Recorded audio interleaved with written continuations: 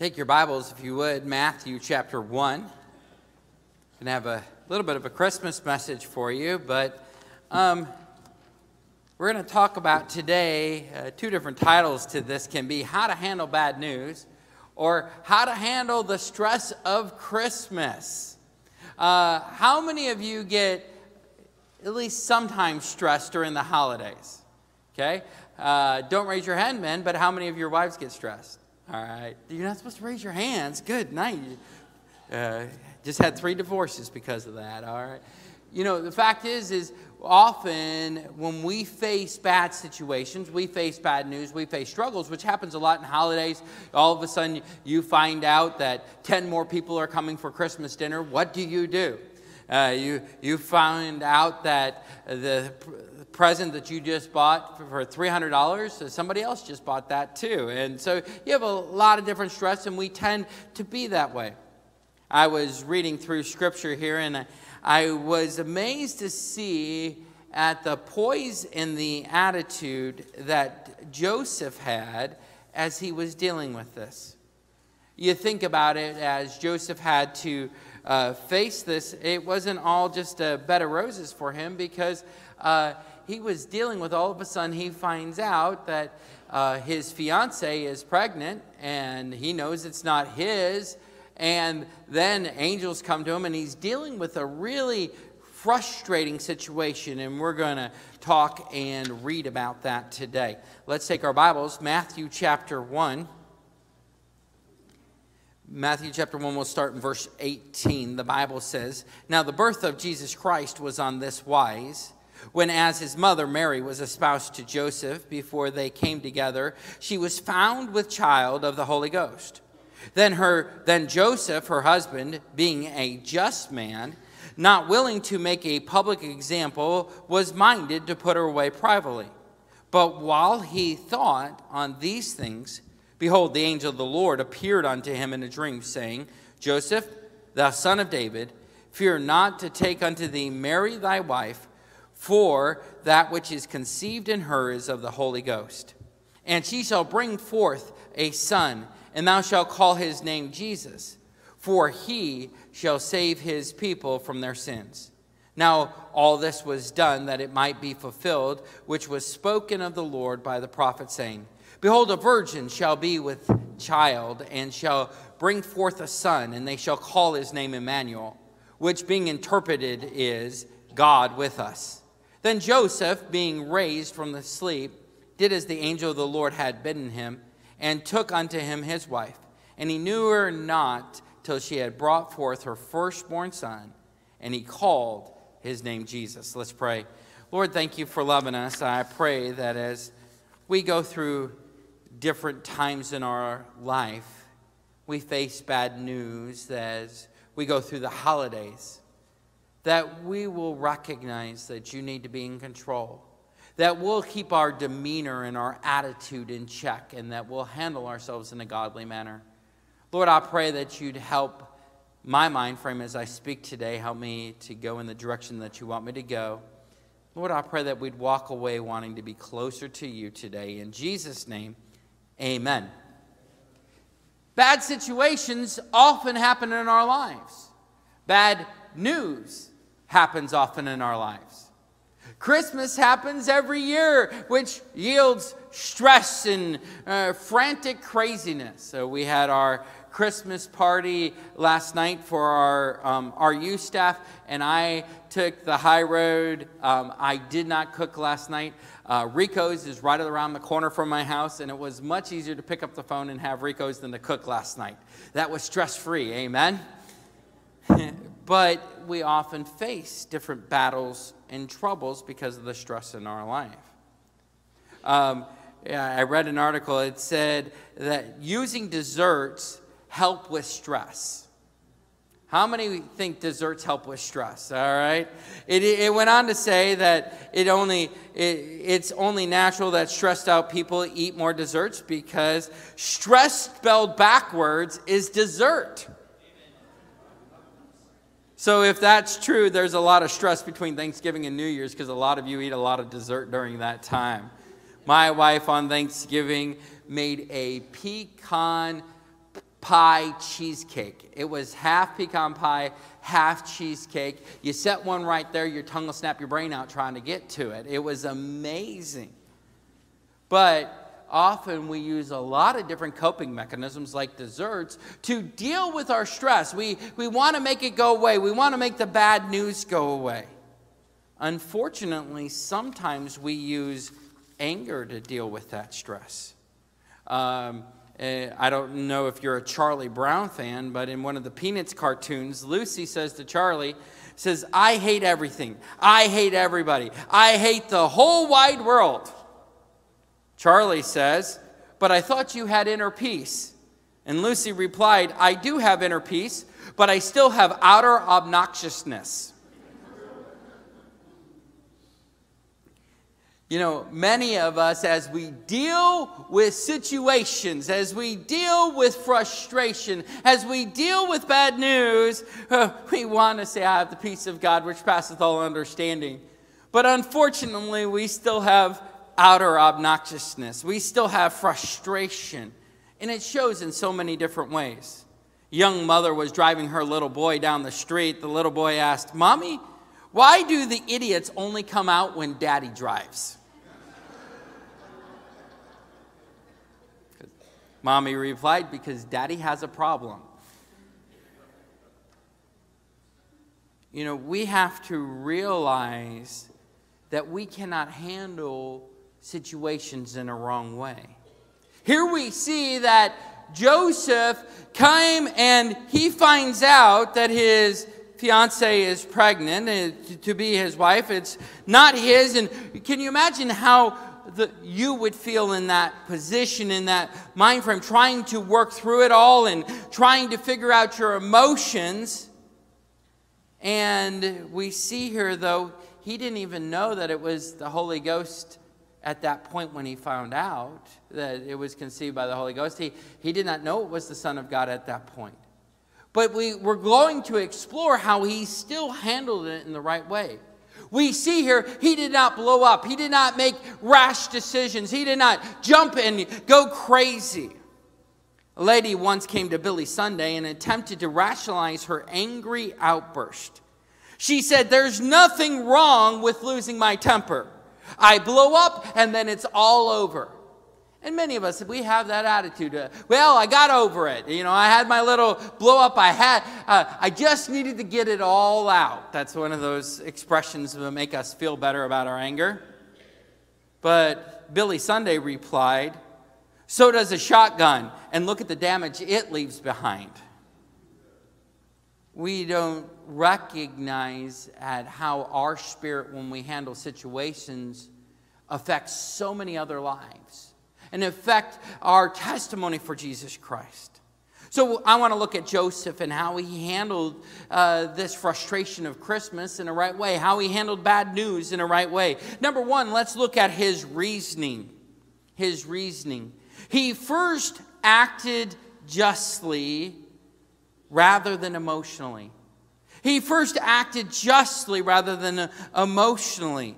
You know, when he got the news about this, he being a just man and not willing to make her a public example, was minded to put her away privately. You know, he took and he handled things in a right way. When you face bad problems, do you act or do you react? Our problem is we follow Newton's law. For every action there is an opposite and equal reaction. Well, if this is done, I must do this. Well, I'll tell you what I'm going to do. If they're going to be that way, then this is what I'm going to do. But we don't see that he first acted justly. He first acted carefully as he handled the situation.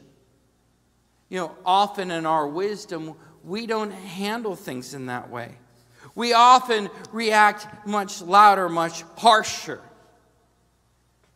Back in the day when Mr. Rockefeller owned the Standard Oil Company, a senior executive had made a mistake that cost the company back then $2 million.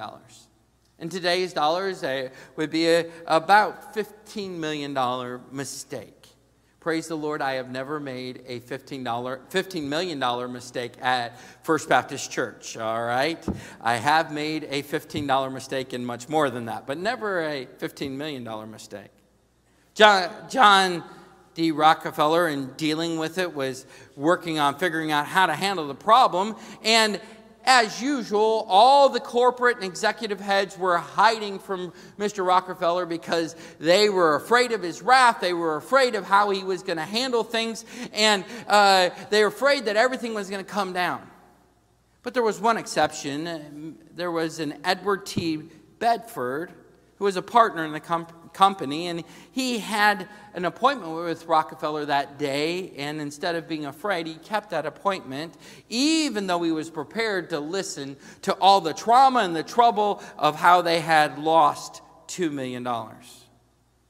When he entered into the office of Mr. Rockefeller and his oil empire, Mr. Rockefeller sat there writing on a piece of paper and was filling out a bunch of notes.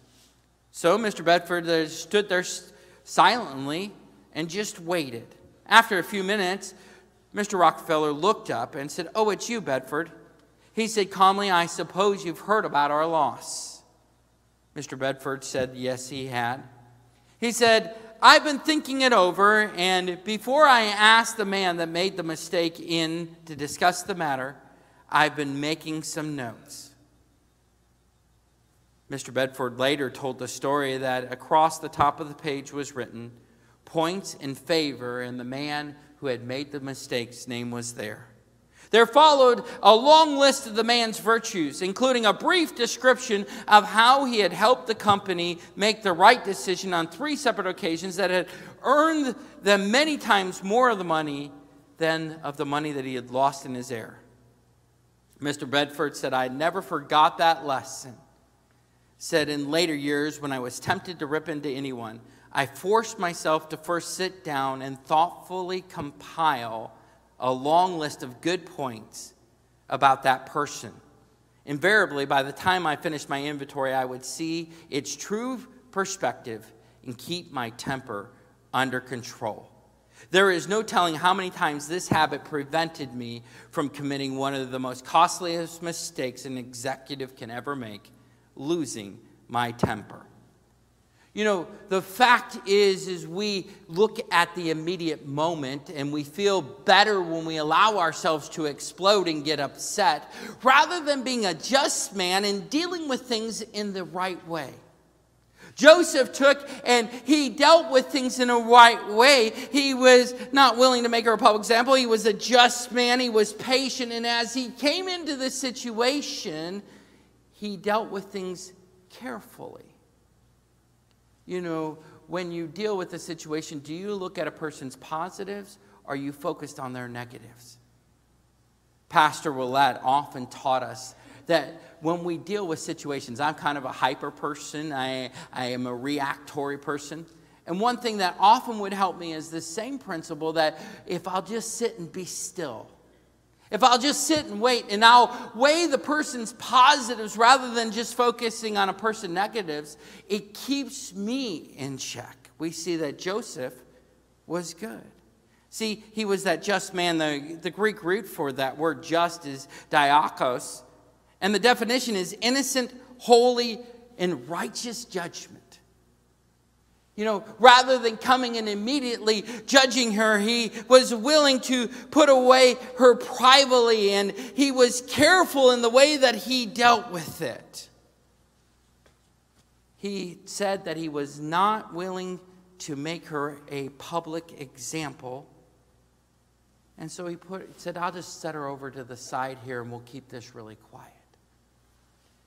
Think about this. Put yourself in this position. Would you say, "Okay, let's just keep this quiet"? Here, it looked like, and the evidence showed that he had been hurt and that he had been betrayed by his fiancée.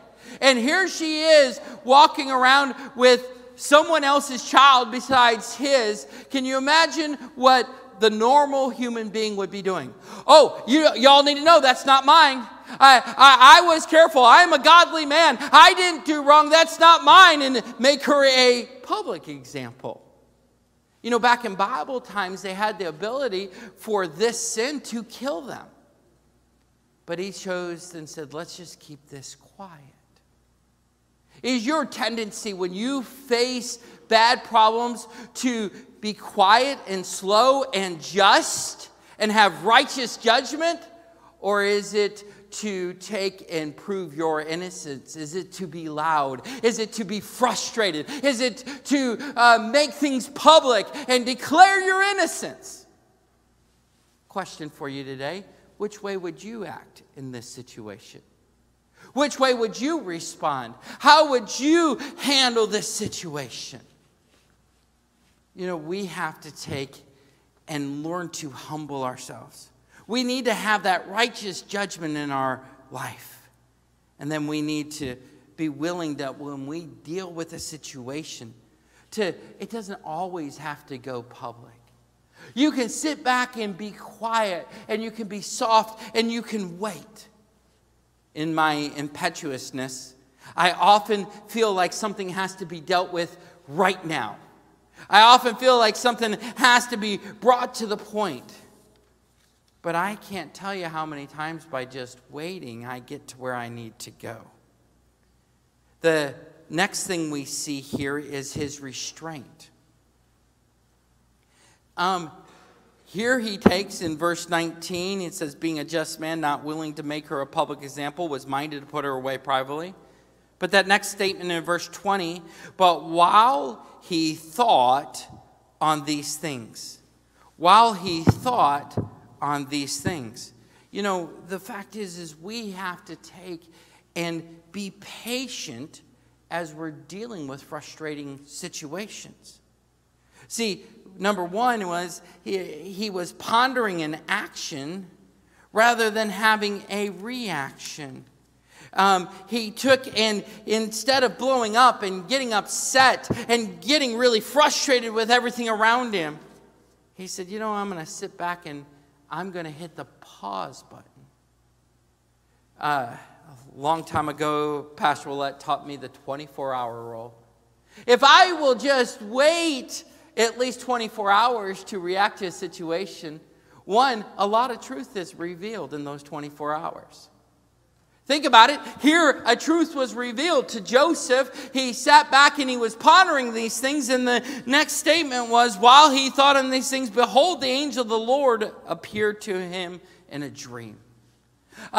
When the people of Israel were taken and they knew what was going to happen at the Red Sea, but they didn't listen. And they all were going crazy and they're all ready to kill Moses. Moses stood up and said, stand still. Fear not, fear ye not, stand still and see the salvation of the Lord.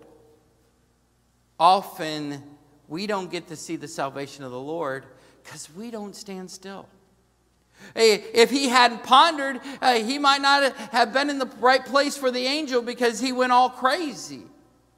Joseph handled himself in a patient manner, and he was pondering in action rather than having a reaction. He said, I'm going to wait to see what happens. The second thing we see here is the Bible tells us that we need to be still. The Bible says in Psalms 46:10, be still and know that I am God. One of the things that is most against our human nature is this being patient and being still. In the book of James, the Bible says, the trying of our faith worketh patience, that we may be perfect, wanting nothing. We often are not patient. We often do not wait. We often don't see how God has something special for us and we wait on it. We want to react and we want to make things happen in our own light. We've got to come to the point that as we deal with situations, that we sit back and we listen. We sit back and we ponder the situations. We sit back and say, God, I don't know how to deal with this situation, but Lord, please reveal truth. God, please show me how this can change. Parents, one of the greatest things you can do with your children is be patient with them. I understand that children can be very irritating. I can understand that children can be obnoxious at times. I can understand that they can be pushing on you, and it's easy to get frustrated. I can understand how when they're talking and you find out about something you did, your first response is, "You did what?" But in that moment, one of the greatest gifts that you can give your children is patience. One of the greatest gifts you can give is to be still and be patient as you handle that situation. I'm not saying not doing anything. I'm not saying placating them. I'm saying just sit back and be still and ponder the whole situation. I was working on practicing this, and I have 3 children, Kaylin, Austin, and Jordan. Kaylin's graduated from college. The other 2 are in college, so I can talk about them all I want. They're not here. But one time, Austin, we had a rule.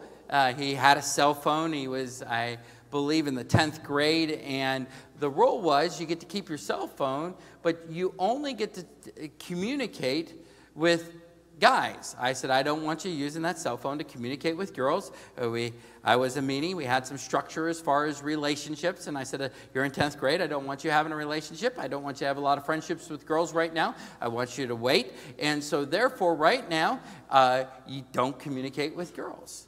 And I said, if you communicate with a group of girls, that's fine, but do not communicate one-on-one with a girl. I don't want you texting a girl. I don't want you calling a girl. And you stay away from that. And as long as you can do that, you can keep your phone. Well, I'm driving my car, and Austin's in the back, and you know your children. You can tell when your kids are talking to a member of the opposite sex. They get a look in their eyes, you know, that stargaze, and they, you know. So Austin's face had that look on it, and I could tell that boy is not talking to a boy. He has the wrong look on his face, or something's wrong with him, all right? So I was watching him, and I said, Austin, who are you talking to? No one. Immediately, I wanted to grab the cell phone and chuck it out the window. I said, Austin, let me see your cell phone. He passes it up. I look, and what he was doing was he was not texting a girl. He was in a group chat with one girl. All right, so he said, I was group chatting. Yeah, with one person. I'm looking at it, and rage is going through my eyes. I was thinking of every way to destroy that cell phone. I was thinking of every way to destroy him. And the Holy Spirit said, be still.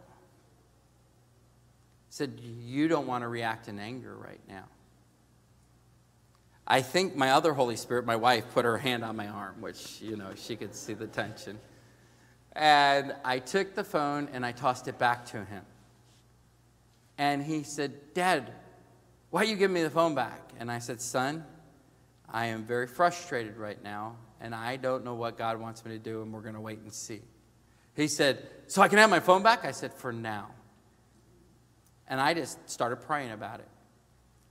I prayed about it, and the next day, Austin walked up, and he was almost in tears, and he said, Dad, I violated your trust. He said, you allow me to have a cell phone. You pay for my cell phone. You have simple rules with this cell phone. And he said, I bent the rules to get what I wanted. He said, would you please forgive me? And I said, yes. He said, why don't you take my cell phone away for 2 weeks? It was easy. Parenting shouldn't be that easy, you know. But do you know why I got such a good result? Because I got out of the way. Because I allowed myself to ponder the reaction rather than having a reaction to the situation, and I was still, and I was able to see good results. I will not go and tell you all the times that I was a jerk and an idiot, and I didn't do that, all right? Where I lost it, and I got mad with my children, and I hurt my testimony, and I hurt my relationship with them. But that was a time where I could remember that I handled myself as a just man. I handled myself in a careful way, followed the illustration of Joseph, and was able to have good results. The third thing we see here is first is his reasoning, and then was his restraint. Lastly is his respect. You know, he obeyed God rather than himself. In the book Changed into His Image, it says 2 choices on the shelf: loving God or loving self. 2 choices on the shelf: serving God or serving self. Our flesh wants to take in, we want to react in adverse situations, and we want to fight, and we want to control. But we have to set ourselves aside, and we have to obey God. When you face situations, you have a choice. I can be a just man and have righteous judgment by walking in Christ, or I can take and I can sit back and I can handle things the way I think I need to handle. I need to either make myself feel better, or I can handle things the godly way. You know, his first response was not a godly response, it was a human response. His human reasoning was to put her away, as you look at Scripture. Before the angel came to him, he said, fine, I'll just put her away. But we see that there was a different response after the angel came and he got the word of the Lord. Do you allow the word of God to override your thinking? The Bible says, great peace have they which love thy law, and nothing shall offend them. Do you allow the word of God to take and say, you know, often when I start to get offended, Holy Spirit says, hey, dummy, what part of nothing shall offend them do you not understand? And the question for you is, do you handle yourself in a way that you can overcome those battles because you allow the word of God and his truth to become greater than the situation? See, it's a matter of faith. One day, John Wesley was walking with a troubled man who expressed his doubt as to the goodness of God. He was frustrated. He was mad about lots of situations. And he said, I do not know what I shall do with all this worry and trouble. At the same moment, Wesley saw a cow looking over a stone wall. Do you know, asked Wesley, why that cow is looking over the wall? No, said the man who was worried. Wesley said, the cow is looking over the wall because she cannot see through it. That is what you must do with your wall of trouble. Look over and avoid it. Faith enables us to look past our circumstances and focus on Christ. We have to take and stop looking at the problem and look at our God. We have to take and recognize that God is greater than anything else, and God wants to work miracles in our life, and God wants to take care of situations, but we often don't let him because we have to control it and take care of it ourselves. We must stop and allow God to take care of those worries. We must stop and put our faith in that he's got it covered. His second thing we see about his respect is his spiritual reasoning was to obey God and his word. So his human reasoning was, I'm going to put her away. But his spiritual reasoning, he listened to the word of God through the angel.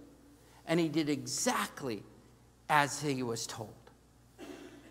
You know, many of you come to church Sunday morning, Sunday night, Wednesday night. Many of you, you read your Bible every day. But my question for you in this area of being a just man, in this area of handling situations in a wise way, do you obey and apply Scripture? Do you set aside your human reasoning? Do you set aside your human philosophy and take the spiritual reasoning of the Word of God and apply it to your life on a day-by-day basis as you deal with people, as you deal with stress? You know, when things don't work out right, just sit back and say, this is a time God's going to get to work. When things don't seem to be lining up well, you can say, this is a time for God to work. When people are frustrating you and you feel like the world is full of idiots, you just sit back and say, this is a time that I get to see my God work. A young girl, unaccustomed traveling, was taking train ride through the country. And it happened that that train ride had to cross multiple river branches and several wide streams. And she knew the path, and she would see the water coming up. And she'd start to fear the water. And how is the bridge going to get across this water? She didn't understand how a big train could safely across that water. Till she drew near to the first crossing, and a bridge appeared. And she was able to take and cross that bridge. As she approached the next major river, she could see the river but not the bridge, and she began to worry again. But as she got close, she could see the bridge again. After 2 or 3 times of this experience repeated, she looked up at her mother with a long breath and a strong relief of confidence. Somebody has put up bridges all the way for us, she told her mother. As you face life, God has bridges. You're going to have battles. You're going to have rivers that you have to cross. You're going to have things that look like they're terrible. But here we see that this terrible situation that looked like it was terrible was actually one of the greatest events in history. It was the beginning of the birth of our Christ. But Joseph had to handle himself in a godly manner and be a just man for these components to come together correctly and fulfill prophecy. Today, let's decide that as we face battles, as we face struggles, as we face trials, as we face crazy people, that we're going to focus and our reasoning is going to be spiritual reasoning rather than humanistic reasoning. That our reasoning is going to follow Scripture and the Word of God rather than follow our own flesh. If we'll allow God to do that, great things will happen. Let's pray. Lord, thank you so much for what you're doing in our lives. Lord, thank you how when we walk with you, all things work together for good. I pray that we would recognize the areas where we allow the human reasoning to rule our brains rather than spiritual reasoning. Lord, help us to humble our minds. With our heads bowed, our eyes closed, who would say, you know, Pastor Scott, as you spoke today, I could identify some areas where maybe I don't handle problems in the right way. I can see where I allow stress to rule my life and human reasoning to rule my life rather than spiritual reasoning. And today I need to make some decisions and make some changes. Pray for me. Would you raise your hand so I could pray for you? Amen. Amen. Amen. Amen. Who else? There's some things that need to change in my reasoning. Who else? Amen. Amen. Is there anybody here who would say, you know, Pastor Scott, I don't know how to have godly reasoning because if I died today, I don't know for sure I'd go to heaven. I've never asked Jesus to come into my heart and forgive me of my sins and take me to heaven when I die, but I'd sure like to know that. Pray for me. Is there anybody like that here today? Would you raise your hand so I could pray for you?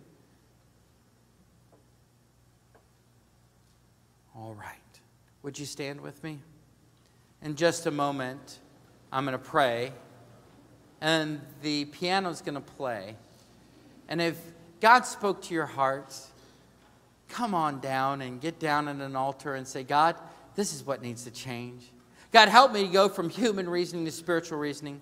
Be with me during this holiday season and have the right mind frame, have the right attitude. Help me handle battles in the right way.